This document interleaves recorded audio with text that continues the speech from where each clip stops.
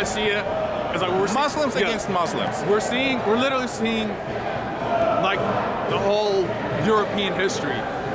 People are claiming it's religion, but it's not religion. It's personal gain. The way I see it, Saudi Arabia, the royal family, they have so much money, custom-made cars out of gold, all this stuff. Even to an Islamic viewpoint, like to what extent until you should be giving back to like people who are in need, and not just Muslims themselves, but also Christians. Because like I said, if we were to look at the life, and this starts getting a lot complicated because so I'm gonna talk about it because like in Islam we have two things, our criteria, documents. We have the Quran itself, which is considered as the word of God, and then we have the hadiths. The hadiths were like sayings and doings of the Prophet, but the problem about hadiths was that they were recorded 200 years ago.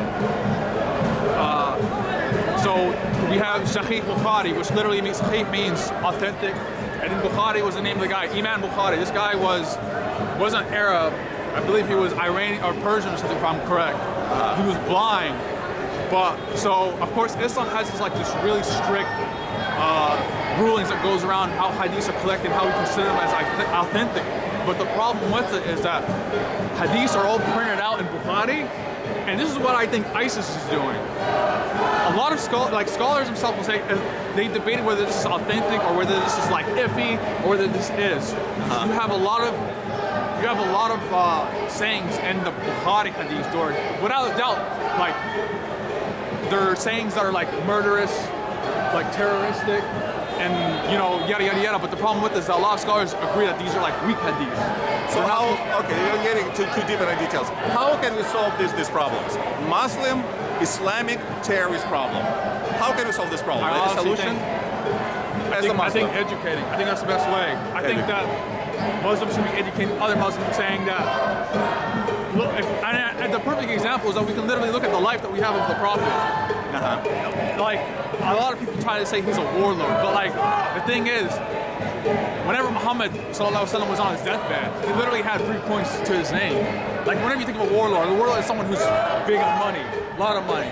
And even whenever he had the 3 coins, he said, go give it to someone in the streets. This is not a man who lives his life.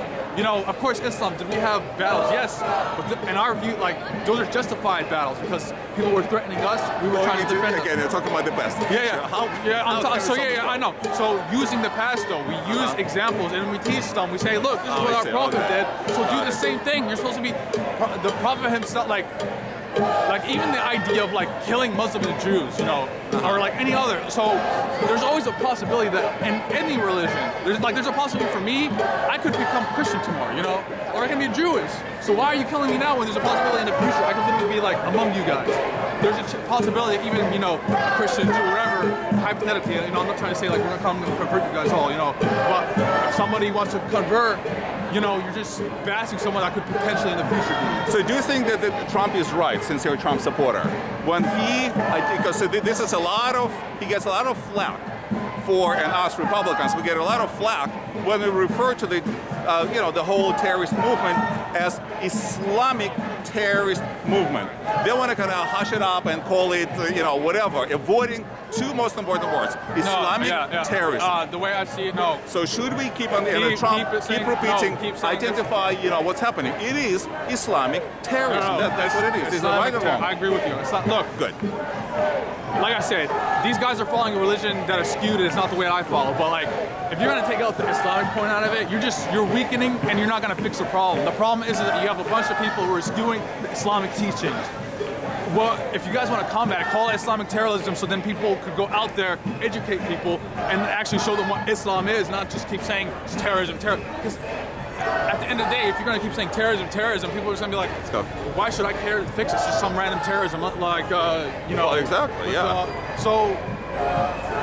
And like, I get it, whenever we say, and whenever we say, and even if you were to say Islamic, the thing is, like, some people will use that as a way to start attacking a bunch of Muslims, And so, like, I see the way that it can be used as a double-edged sword, but I still agree that we should it's an Islamic problem. That's the whole reason why we have it today. Like, these guys, like, you think they're calling themselves Christians or anything? They're calling themselves Muslims. That's right. Okay. All right, listen. Yeah. So thank you. No, yeah. Thank you, man. Thank you so much. No problem. Spread the word, brother. That's why I'm here. I'm trying to, man. Okay, good. Oh, Trump.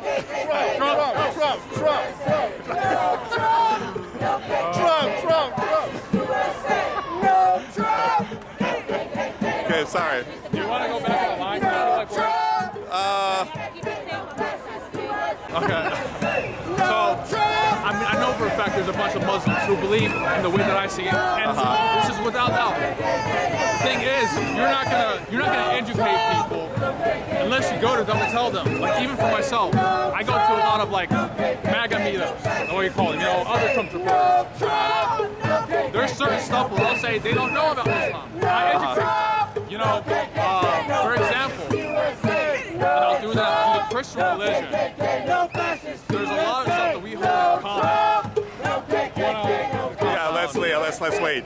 So much for us. Okay, so like a similarity. Trump. A similarity between like the Christian and Islamic religion. We believe that one day there will be someone called the Jaffe, which is considered as the Antichrist. All right.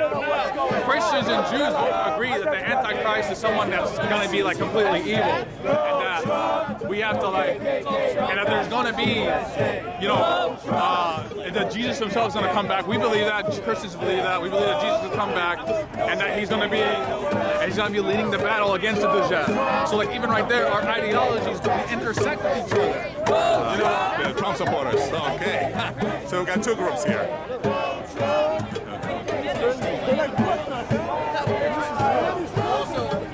I want to ask them how much the media made for diversity. For everyone.